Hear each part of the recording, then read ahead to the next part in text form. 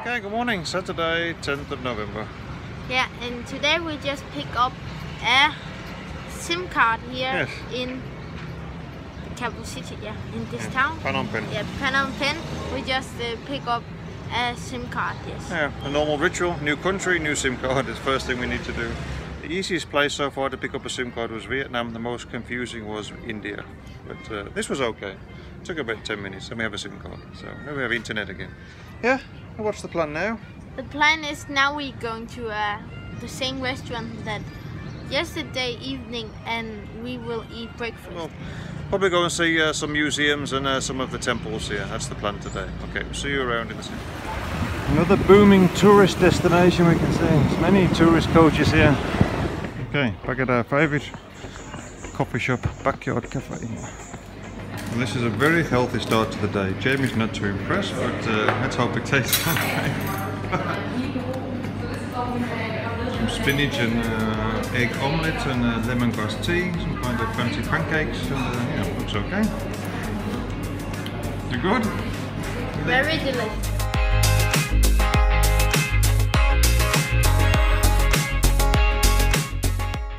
Okay, so we just moved hotel. The place where we are staying today, and the room is this way.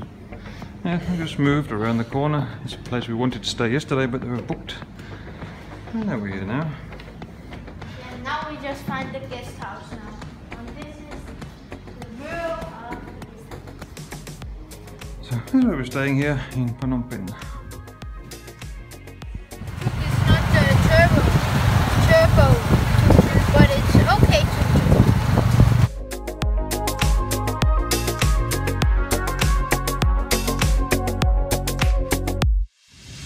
Okay, so today we're here in Phnom Penh, the capital of Cambodia. So we'll go and have a look around and see what there is to see here. So Cambodia was once a country with a great empire, as we will see in maybe in a few days' time when we get to Angkor Wat. It's also a country that's sandwiched in between two other powerful countries of Thailand and Vietnam. Been at war with both Vietnam and Thailand, but also befriended by both of them, and vice versa during different times in its history. It was also a French colony until 1953, when it claimed its independence. They were tired of paying high taxes to France for all their rubber production. They used to produce a lot of rubber here. And then, then there was many years where not much was happening until 1975, when things took on a terrible turn here in Cambodia. So this is where we are here. This is the Genocide Museum. It's a former prison known as S21. It's not far from the centre of Phnom Penh where we're staying. Now we're going to do a tour around here and see what there is to learn here.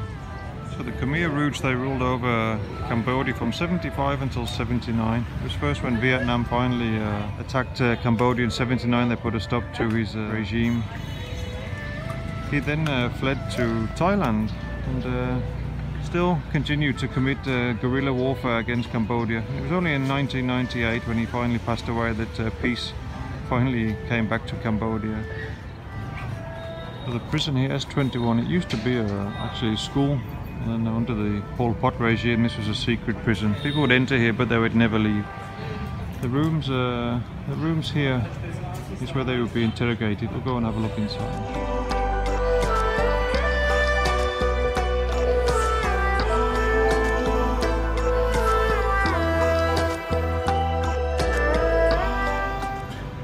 As I said before, S21, this used to be a school. It's one of the most secret of all the prisons in Cambodia. There's 200 other prisons like this in Cambodia. So this used to be a playing equipment or apparatus for children, which was later reused as torture.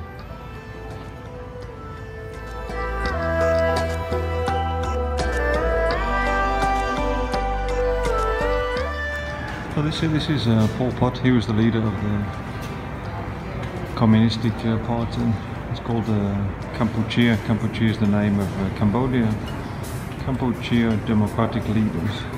And in the beginning it wasn't difficult to get support for the new regime. They were tired of being bombed by USA. And more bombs fell here in Cambodia from USA than in the Second World War. It's known as the Secret War. Not many people knew about it back then. But in reality that was only the start of the problems. The real tragedy was about to begin.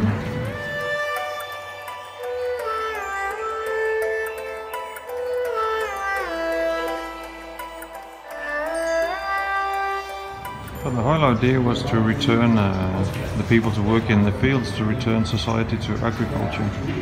So they were forced to work extremely long hours, and of course these were people from the cities that had no idea how to produce rice. But Pol Pot wanted every hectare of land to produce 3 tons of rice, which was completely impossible. So many people died. It was completely impossible to reach the targets, and the little amount of food he gave them, they ended up dying of natural causes, or they were actually murdered in the fields.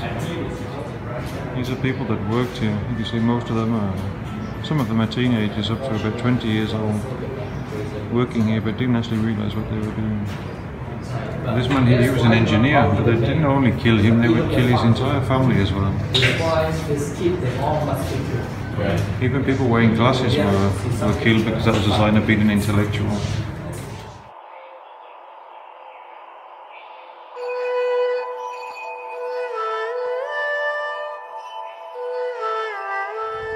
And this building here, this is still preserved the way it was found in 1979. This was used as detention cells where they would be kept here until they were moved into the interrogation room.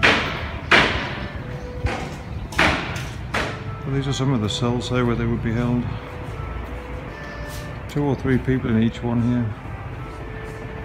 Amazing to think that this used to be a classroom.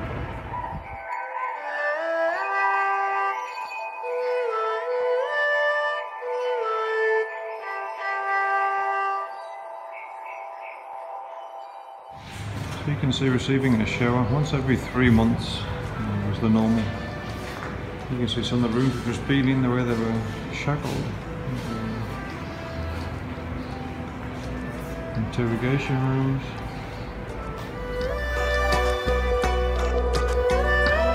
You can see paintings of the interrogation techniques, including here the shackles here on the board here that would be used for what's known as waterboarding, still used in the US.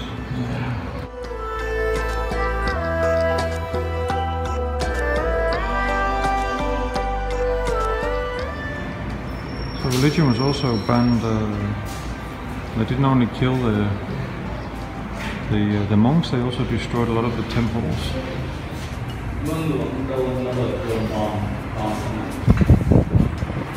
Here we have pictures from the killing fields not far from the capital here. I believe 1.5 to maybe 3 million people died during the Khmer regime from 75 to 79.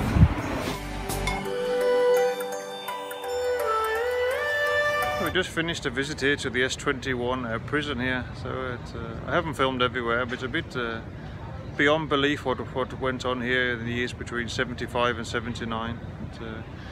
During the year 75, people were pretty tired of being bombed by USA, so his party, the Khmer Rouge, gained a lot of popularity. America dropped many bombs here in Cambodia, many more than were dropped during the Second World War. So their party quickly became very popular here. People thought that the war was soon to be over and a better time was ahead, but in reality, when the Americans left, things took a terrible turn for the worst here when Pol Pot's regime came to power. His idea was to take the country back to agriculture. So at first all of the people that were in favour of the old regime in Vietnam and USA, they were removed from the country, and then he started systematically cleaning the country of any intellectuals, any religious people, police, anybody connected in any way to the old regime, anybody who didn't believe in his way of thinking was eliminated. Between 1.5 and 3 million people, they believe, were killed during those years here. This is one of the prisons. This is where people were taken to be interrogated and tortured, and when after soon as they confessed, they would be murdered. So yeah, pretty horrific what went on here. Now we're on our way to the Royal Palace. See if we have time to visit that before it closes. I think it closes at 5 o'clock. We're running a little bit late, but let's see if it's possible. Okay, so what we're visiting now, this is the Royal Palace. I actually cycled by yesterday, if you noticed that, on the river there. It was built in 1866, 3 years after the French took control of Cambodia. They took control in 1863. So there we have a guide here, so he's telling us a little bit about this place. The king is still alive, even though not in power. He's living in a building just behind this one. And yesterday was Independence Day. All the fireworks, they were coming from the field in front of the palace here. So, and tomorrow evening, 7 o'clock, the fireworks will be displayed here again tomorrow. So maybe we come and see that tomorrow evening, 7 o'clock here. So let's go and have a look around here. It's beautiful colours. That's the dancing hall. You see the colours, the yellow and the white, they symbolise Hinduism and Buddhism. Cambodia used to be a Hindu country up until the 1500s, and they converted to Buddhism.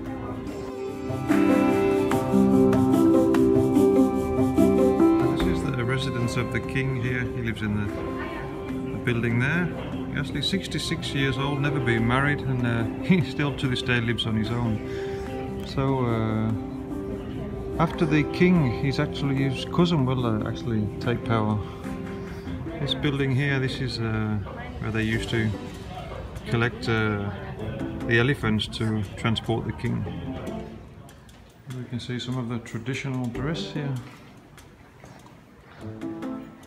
The king and queen are wearing. There's a picture of the crown. There's a picture of the crown, only worn once. This is the traditional dress of the women, a different colour for each day. If you're invited to a royal event, you need to come in the right colour.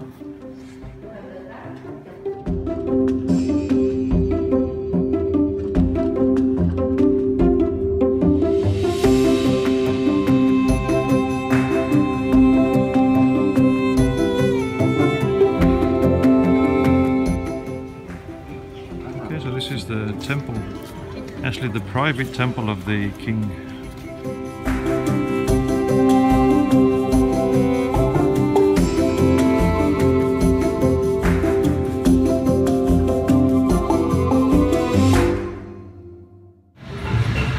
You can see how big the Khmer Empire was during the 12th to 15th century. They also controlled a lot of Laos and also Thailand. At that time was part of the Khmer Empire, which is now Cambodia. Okay, this is a Buddhist tree. There used to be elephants here until 1962 because the king don't want to have the elephants here, more elephants here.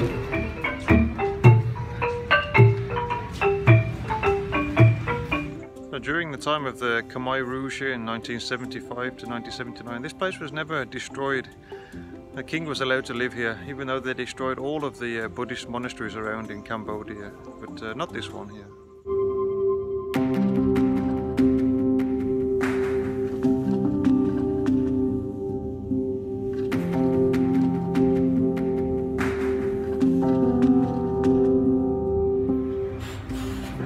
Picture so we can see what he looks like. This is during his coronation.